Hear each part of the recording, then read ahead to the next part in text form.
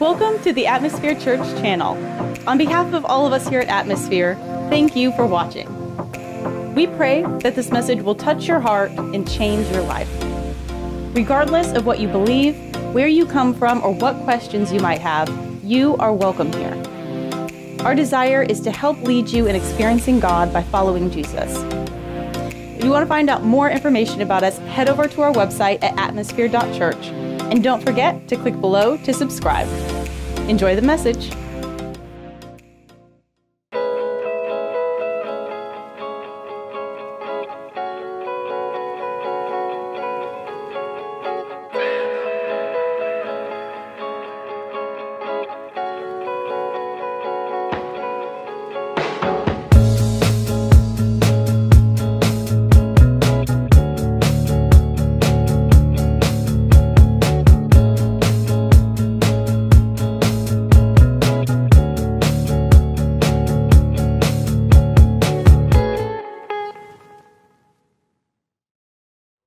Hi everybody, Pastor Phil here from Atmosphere Church, filling in for Pastor Jim, who's on a sabbatical for the month of July, and we're happy for that. We want him to get refreshed and renewed. So we're going to have some guest speakers. I'm the first one, and so let's press on. I have a short video I want you to see, so check this out. Is 52-16. Let's see if either of these two women can challenge that. Dalilah Muhammad always gets out fast and aggressive, and she is doing that right now. This is a woman who's only run 3 races up to this point. But when you talk about being a tactician and executing perfectly, that's Dalilah Muhammad. But Sydney McLaughlin looks very comfortable through half of the race. And throughout the rounds, we have seen monster finishes by Sydney McLaughlin. Does she have one more? Because the world record holder is putting some distance between her and the rest of the field. And look at Shamir Little come on the inside. Got a little off balance there. This is Sydney McLaughlin challenging Dalilah Muhammad. Sydney McLaughlin gets ahead of the world champion and the Olympic champion. Sydney's time is now. And what does that time look like? 51-0. That's a new world record. The first woman ever under 52 seconds. That was a pretty cool video. Let me ask you, have you ever run a race? I want to read a passage real quickly here. It's 1 Corinthians chapter 9, verses 24 through 26. The Apostle Paul says, "Don't you realize that in a race everybody runs, but only one person wins the prize? So run to win. All athletes are disciplined in their training. They do it to win a prize that will fade away. But we do it for an eternal prize, so run with a purpose, run to win." Let me ask you this question. Have you ever ran in track and field? As a young man, quite a while back, I did. I used to run what was affectionately known as the 220 and the 440. And in a race, you have to ask yourself, what is important? Of course, you have the start. The sprinter is in the blocks and they're waiting for the gun, and when the gun goes off, they dig in and they're pushing as hard as they can for about the first 10 yards. And after that 10 yards, they start to straighten up and they reach their stride and they're pushing on and pushing on. And at the end, they come to the finish line. Yes, and they win the race. But let me ask you, what's most important about that whole triplet that I just shared? Is starting important? Yes, of course starting is important. But is it most important? No, sometimes you can burst out of the blocks and you can have a slow start or you might stumble. But you can recover. When you're in mid-stride, you can be pushing and pushing as hard as you know, but you might miss a step a little bit. Is that the most important thing? The most important thing is to cross the finish line first and foremost. And that's what I want to talk about. You and I running the race. The race is that life that God has given us. This is for people of faith, for lovers of the Lord Jesus Christ, and even for people who don't have faith. We are all in a race, so to speak. And it began, if you will, figuratively, with our birth. We have a life that God has given us, and we're running a race with that life, wanting to finish well. And let me just say, usually it's not a sprint. Usually it's an endurance race. And so our form is important, but every once in a while you can get a cramp in your side. You might stumble in the beginning. I know people. There was a young man many years ago. My wife and I have been loving the Lord for decades, and this was in the late 70s. That's 1970s, not 1870s. But be that as it may, we had a Bible study, and there was 5 or 15 people there, and this guy named Joey shows up. And we'd never met him before, and he just shot out of the blocks. He was sharing and sharing. He was excited about this. He was excited about that.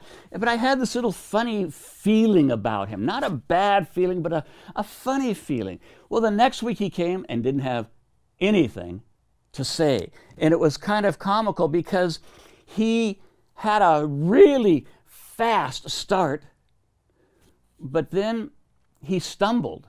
Now, it's been decades. I hope that he's walking and living with the Lord and doing well, but it was kind of interesting. You can start really on fire, and the fire can go out, or you can stumble at the beginning, but that's not what's important. What is important is finishing well. What is important is crossing the line. And so in this passage again, same passage, 1 Corinthians 9, the apostle says, "Don't you realize that in a race we all run to win?" And that's what I want to encourage you and me and all of us in. Let's run this race in such a way as we win and we bring honor to the Lord Jesus Christ, and we are a blessing to the people round about us. He goes on, the apostle says in this passage, people who run in track and field, the Olympics and other things, they run for a prize that will perish.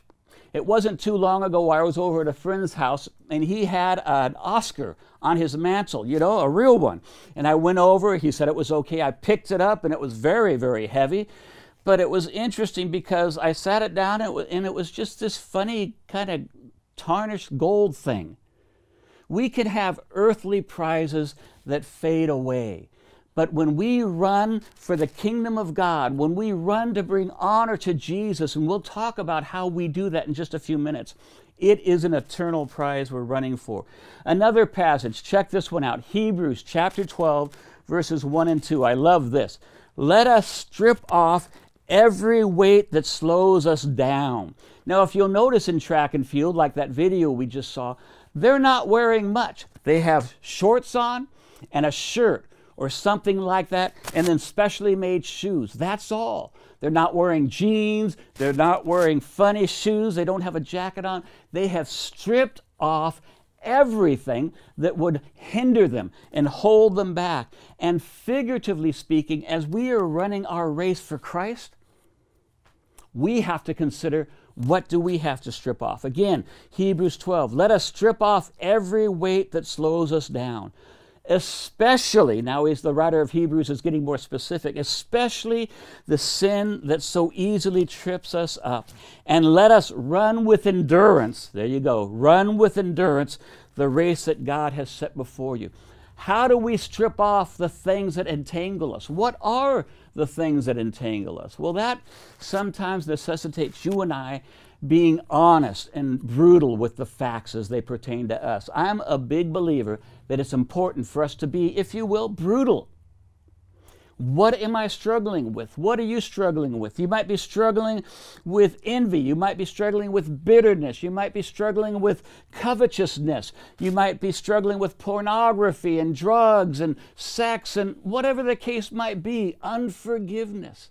But when you recognize those things, it's important for us to take the steps to lay them aside. And we'll talk about the how-tos on that a little bit in a few minutes. But if I'm going to run a race effectively, if I'm going to run a race and run in such a way as to win, when I recognize that there's something that's weighing me down, I have got to slow down, take some time, and strip it off. And as I said, we'll talk about that in a few moments. I love this passage in Ecclesiastes chapter 7, verse 8. This is the New Language Translation. I just like the way it's translated.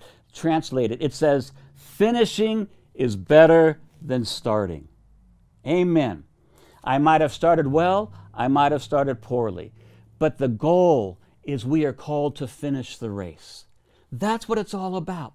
Some people, we lose our passion, or they lose their passion. I want to, by God's grace and sharing with you, stir up that passion so you can keep on running and keep on running, because there's a reward that goes on into eternity. Finishing is better than starting.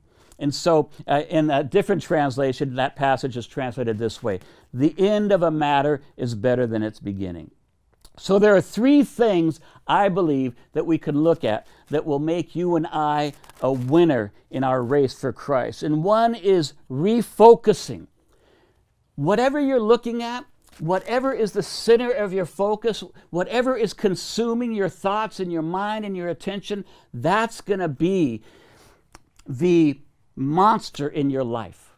And so what I want to encourage you to do is learn how to change your focus from something that's contrary to the things of the kingdom of God. So we want to refocus on God. And let me just read a few things that are pretty cool to think about. We can consider these things as we'll talk. We can look at God's love, His forgiveness, His patience, His kindness, His generosity, His willingness to help you and me, His protection, the fact that He has promised to change us. He empowers us. He gives us wisdom. He gives us purpose. He gives us direction. He makes us more than conquerors. Amen. Through Christ Jesus, who strengthens us. He illumines our paths, and He leads us to green pastures and places us in rest and restoration, no matter how big the mess you and I have made. We can make a huge mess. I sometimes picture in my mind my walk with the Lord Jesus Christ, or to continue the metaphor, my running the race. But you know what? Sometimes in a race you can stumble and fall. Sometimes those sins that so easily entangle us can really, really wound us. And sometimes in my mind's eye, when I consider such things, I see myself running, if you will, and I've fallen face first into a big, old, ugly, muddy pit. And I'm lying there. But here's what I also recognize, because I recognize, based on the teaching of the Scripture, what God says about us. He says He loves us. As I just read, He'll be there for us. And so when we fall, I see in my mind's eye, so to speak, Jesus coming up and getting into the muck and the mire with us. And He reaches His hand down, and He's reaching for me, or He's reaching for you, and He's just waiting for us. And I picture myself looking up, embarrassed, perhaps full of shame, perhaps angry, whatever the case might be. But Jesus is just waiting for me to lift my hand up. And He grabs that hand, because He promises He will never leave us or forsake us. And He picks me up and He cleans me off. And I see, if you will, a smile on His face, as if He says, come on, let's get back in the race. That's what it's all about. So we refocus. We refocus on God. And I think the first thing to focus on is His love. You know, we're told from the beginning about God's love. He loves us. He loves us. And indeed He does. Look at this passage in 1 John chapter 4, verses 7 and 8. The writer says, "Dear friends, let us love one another." That's important. I mean, that's something that we should be prioritizing. Loving one another, loving God. But it says, "Dear friends, let us love one another, for love comes from God." I have some atheist friends. I've known them for a long time. But I believe personally that if they were correct, if there was no God, and the Scripture says love comes from God, I believe if there was no God, there would be no such a thing as love existence in the cosmos. We would all be driven and compelled by selfish, self-interest, narcissistic, what's best for me. But the Scripture says, where love comes from God, everyone who loves has been born of God and knows God. Whoever does not know God does not know love, because God is love. God, at His very core, think about that, at His very core, He is love. And boy, is that good news. He loves you. He cares for you. He wants you to finish well. And when you fall, He doesn't get mad. He just wants to pick you up and clean you off and smile and encourage you and help you press on. So we have to focus, I believe, first and foremost on God's love. Here's another great passage in Ephesians chapter 2, verses 4 and following. Watch this.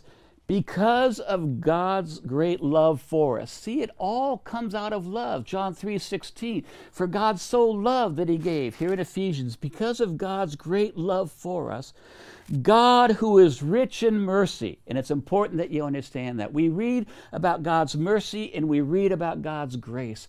God's mercy is when we don't get what we deserve. It's the mercy of God when we don't get what we deserve. God's grace is when he gives us that which we don't deserve. And mercy and grace walk hand in hand. And it says here, because of God's great love for you, God who is rich in mercy made us alive with Christ even when we were dead in our sins. It was by grace we have been saved. And then look what happens as a result of God's love and his great mercy. It says, and God raised us up with Christ and seated us with him in the heavenly realms. That's a mind blower. If you think about that, it's absolutely astonishing. Because of God's love for you, he wants you to be a success. That doesn't mean we're perfect. That's why he died for our sin. But he wants to make you and I a success, and he's helping us to press on to the goal that we might cross the line and celebrate in victory. And part of that victory, when we go home to be with the Lord, he is going to exalt us, raise us up, and seat us with him in the heavenly places. Watch this. In order... He's doing all of that in order that in the coming ages, and we're talking about on into eternity, on into paradise, in order that in the coming ages he might show the incomparable riches of his grace expressed in his kindness to us in Christ Jesus. What does that mean? We've been called, we've been forgiven, rescued from the penalty of our sin. The scripture says the wage of sin is death. The soul that sins shall die. And Jesus, by dying on the cross in your place and my place, said, it is finished. The debt is paid. Not only is the debt paid, but because of his great mercy and his great grace, he is exalting us and seating us with him in the heavenlies. Now, don't misunderstand me. That doesn't mean we're going to be equal with God. That doesn't mean we're going to become God. He is always the Almighty. But he is raising us up, and for the purpose that he might show more and more of his incomparable riches for us. That's a mind blower. That's a mind blower. Another passage, we don't have to turn there, but just a quick reference. We're talking about love. You look at 1 Corinthians 13, and it says at the end of that passage, love bears all things, believes all things, hopes all things, endures all things. Love never fails. The love of Jesus will never fail you, never fail me. Thank you, Lord. Thank you, Lord. That's good news. Love, just a quick aside, is not an emotion. It's a decision to commit. Years ago, when my wife and I shared our wedding vows way back in January of 1976, the vows went something like this. I vow to be with you in the good times and in the bad times, in the rich times and in the poor times, in sickness and in health. See, that's what love does. It's a commitment. So, we focus first on God's love. We've started the race, we're running the race, we're digging in, and we focus on the love of God because the race is a spiritual race. And by the way, a quick aside, not really, but a quick explanation. We're not racing against one another. We are racing against the world, the flesh, and the devil. We are racing against spiritual powers and striving by the grace of God to become more and more, if you will, successful. We'll talk about more of that in just a moment. We also want to refocus on God's power. If I'm focused on something other than God, then I'm not going to be able to really realize that he is able to do exceedingly abundantly in my life. That God has the power to accomplish what he is determined to accomplish. And what he's determined to accomplish, if we will cooperate with him, because our free will is a factor, is he wants to make you and me winners, so to speak, of the eternal race. I'm not talking about money. I'm not talking about possessions. I'm talking about the things that are important. Love, joy, peace, patience, kindness, being a witness for Christ. I mean, when we talk about focusing on God's power, we won't turn there, but just think of the first 2 chapters of the book of Genesis. One of my absolute favorite verses is it comes from Genesis 1:1, and it's just the first few words. In the beginning, God. How cool is that? But let me encourage you, it's not only in the beginning, God, it's in the middle, God. It's in the end, God. It's all of God. He is running with you. Last week, Pastor Jim made reference to a passage in Matthew where Jesus said, take my yoke upon you, for my load is easy and my burden is light. And God is running with us, wanting to bear the yoke so that we can be winners in this race. The power of God we want to focus on. In Psalm 33:6, it says this, the Lord merely spoke, and the heavens were created. He breathed the word, and all the stars were born. Now, I kind of am a fan of cosmology, and current science tells us that the universe is approximately 13.8 billion light years in size. And if you had had a camera and could have been on the outside filming from the Big Bang, boom, and all of a sudden there's this explosion, so to speak. And the universe is expanding. But if you rewound that camera, the universe would contract, the big crunch, and it would come back to a place of singularity. And one moment before that, technically you can't use phrases like that at this point, but at one moment before that, nothing except God, who exists outside of space and time. And he merely spoke, and the world and the cosmos, the totality of the known universe, came into existence. That's the God that loves you. In fact, here's a mind blower.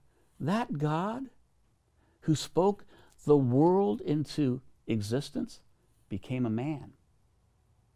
That one who walked on water, that one who raised Lazarus, that one who caused the blind to see, he was and is, he was God become man.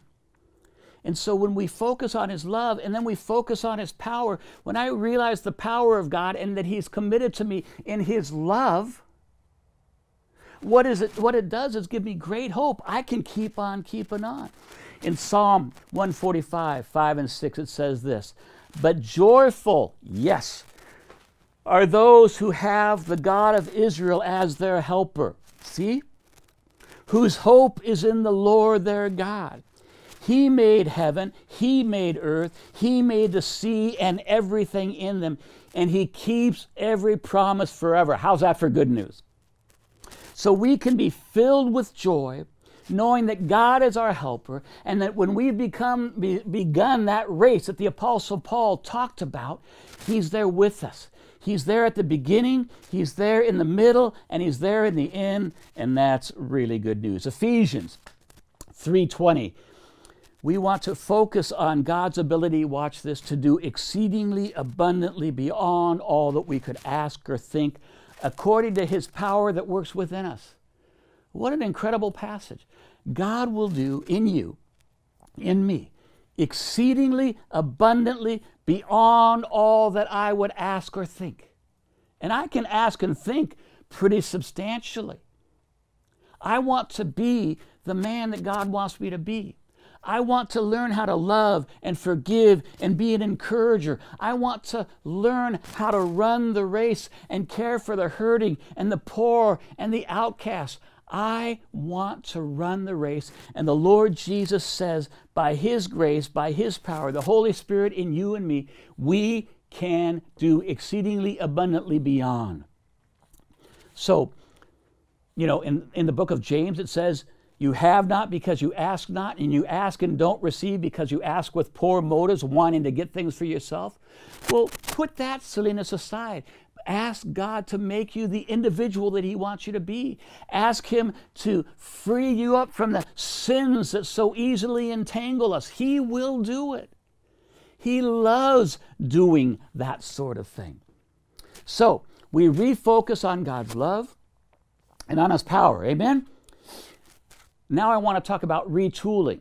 The key to winning the race is refocusing and then retooling. What I mean by that is God has tools or gifts or abilities for you and I that will make us more effective. Callings, gifts, abilities. We need to learn how to identify those areas of giftedness and develop them. And for those of you who are on campus here at Atmosphere, keep your ears and your eyes open, because you'll hear about various classes that we're teaching, various life groups that are specifically designed to help you identify your areas of giftedness. Not just charismatic gifts, which are really important, but those gifts that God has placed in you that help you be the individual that He's designed you to be. For example, when I first became a believer, I was 20 years old, and I was scared to death to talk in front of people. I mean, really, really hated it. But it was interesting. One of the gifts that God placed in me, I think at my very core, the very foundational gift, is the gift of teaching. I get more excited teaching than virtually anything else. I used to lead worship for years and years, but teaching is the thing that floats my boat, because it's the gift that dwells within me. You might have the gift of teaching, you might have a gift of faith, a gift of service and helps. All of us are gifted differently, but as we lock arms together, we can press on to the upward call of Christ and see the kingdom of God come, and see people come to know the Savior, see sick people made well, body, soul, mind, and spirit, whatever God's doing. I want to encourage you, work to discover those areas of giftedness in your life so they can be developed. In 2 Corinthians chapter 10, verses 3 through 5, the Apostle Paul says this: though we walk in the flesh, meaning we're alive, physical, though we walk in the flesh, we do not wage our battle or war according to the flesh. For the weapons of our warfare are not of the flesh, but divinely powerful for the destruction of fortresses. A fortress is a stronghold, but God has said that we have weapons that aren't fleshly, but spiritually empowered, divinely powerful to tear down those strongholds. See, it's these weapons, these gifts, these abilities that we want to recognize, and we want to refocus on God, and we want to, in focusing on God, retool, lay hold of those gifts so we are running the race and just cooking for the Lord Jesus Christ. He goes on in this passage and says, we are destroying, look at this, arguments and all arrogance raised up against the knowledge of God, and we are taking, this is really important, we are taking every thought captive to the obedience of Christ. You know where the battle is? The battlefield is in your mind. The battlefield is in your mind. The evil one and the world, the flesh, the devil wants to convince you that you are a failure, wants to convince you that just satiate your flesh, go out and do drugs and sleep around and steal what you will as long as it makes you feel good. That's the way of the world, the flesh, and the devil. But God says He's given us weapons where we can destroy those fortresses and become victorious, laying hold of the abilities that He's given us and see glorious things happen. I believe that as we who love the Lord Jesus Christ, and if you don't know the Lord, you can start the race right now. You can start the race right now. It's simply and profoundly a matter of faith. Lord Jesus, I believe You are God. I believe You are the Savior. Doesn't mean you have answers for every question, but you've begun the race. Lord, I believe You died for my sin and You rose from the dead. And here's another cool one. He's coming back soon. But as we begin that race, he's promised to be with us. We don't have to turn there, but in Romans 12, it talks about various gifts. It talks about the gift of faith and teaching and knowledge and mercy and serving and other gifts. I have a good friend. Her name is Sue. She has a gift of hospitality.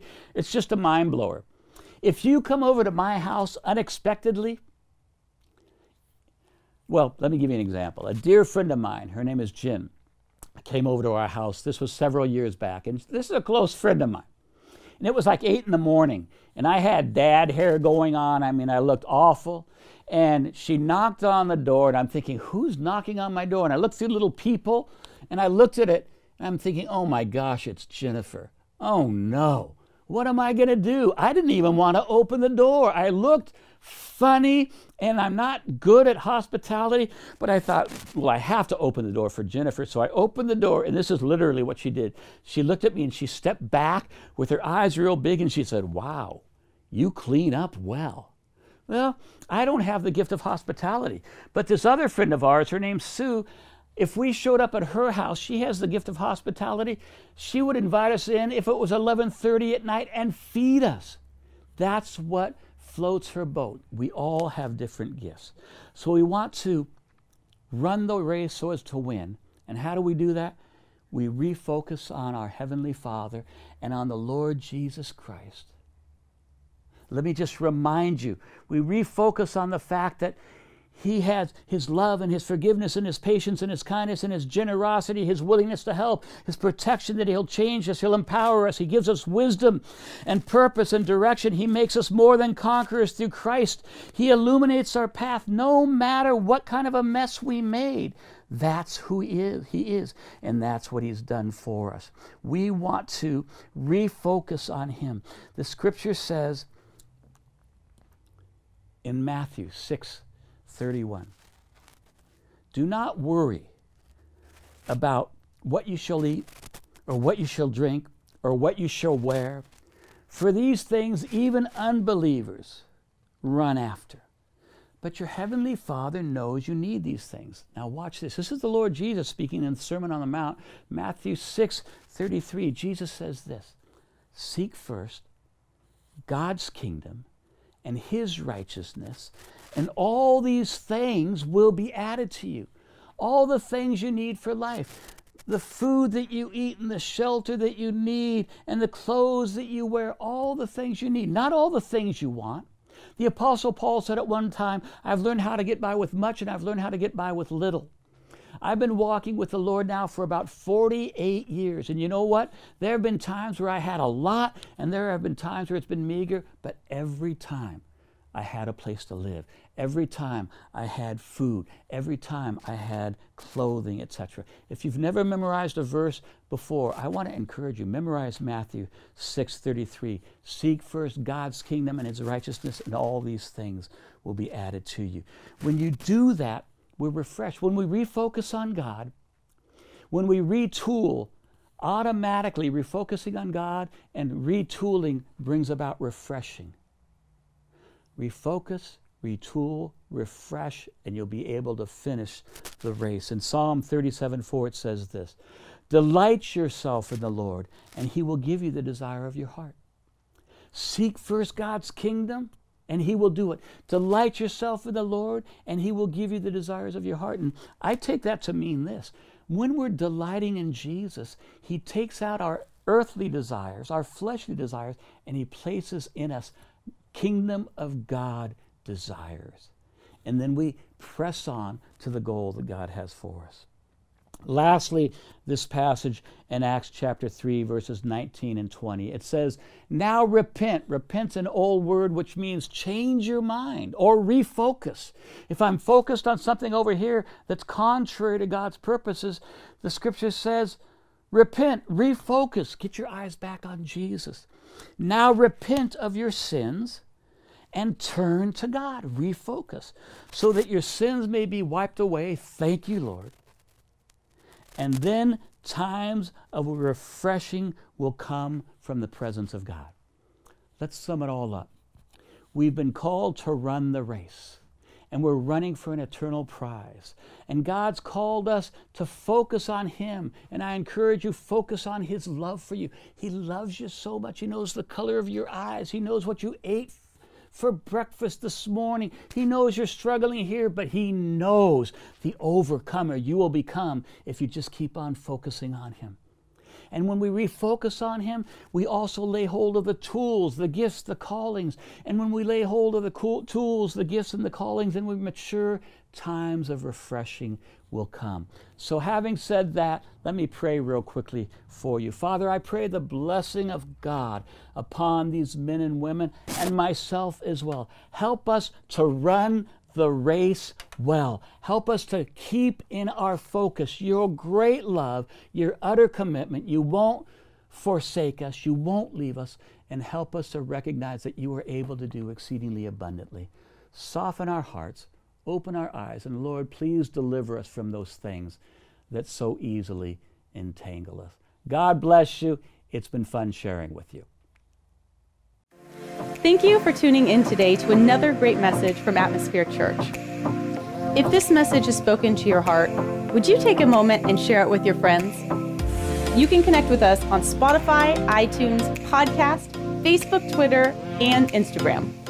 Simply do a search for Atmosphere Church through these various platforms and then click the follow or subscribe button. If you're watching this video on YouTube, you should see it right below this video.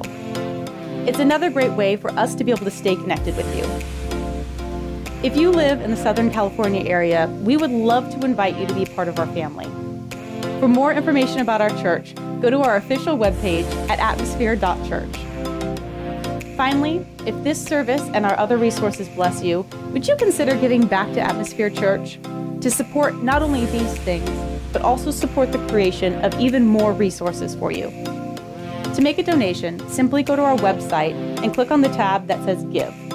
Your gift of any amount is greatly appreciated. Until next time, we pray that you will keep the faith, spread the hope, and live the love.